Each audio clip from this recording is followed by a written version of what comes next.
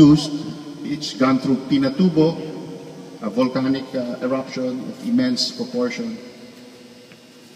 It is unscathed. So the prophets of doom have been wrong for almost 30 years now. 30 years from now, I'll be 85 years old. Will we celebrate BNPP's 60th birthday with it having remained useless to us?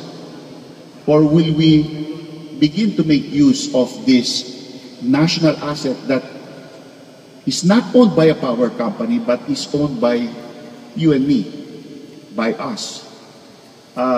If BNPP were to produce power cheaply, it would redound to the consumer, not to corporate profits.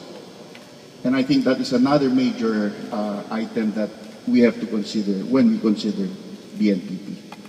So with that, I'm blowing out these candles and officially, well, not officially, but officially to me, celebrating BNPP's 29th birthday, this 28th of May, 2013.